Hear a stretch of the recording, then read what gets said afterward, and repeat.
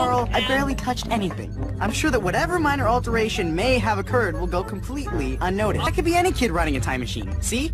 My hair is completely different. Enough talk.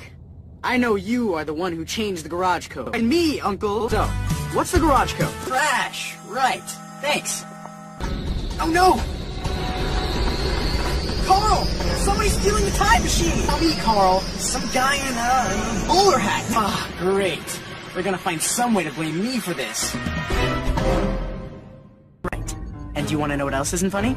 Giant ants stole the time machine. You're all wound up. Let's just calm down, take a breather, and watch the sunset. I'm on it. Captain Future requesting apology. Shh. All brought to you by Cornelius Robinson. Yep.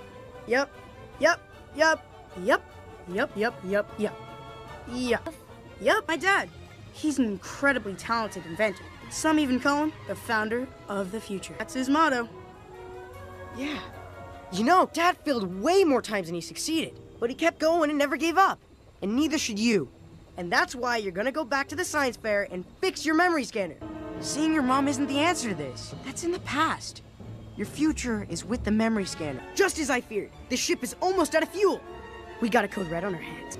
Soldier, I don't have time to explain every last detail to you. We need to get this puppy back to my house pronto. Carl, this is serious. You haven't told anybody about that, have you? Great. Now, I'll throw it to Carl for the wrap-up. Pretty amazing story, huh? Really makes you think, huh? Have you not been paying attention? Do you not remember the motto? Keep moving. So one little failure, and you wave the white flag. What if my dad gave up on his time machine? Touché. But may I also point out that you wouldn't have gotten to ride in a time machine, and you wouldn't have gotten to see the future, and I would never have met you. You had to play the orphan card again. Sorry, gotta take this one.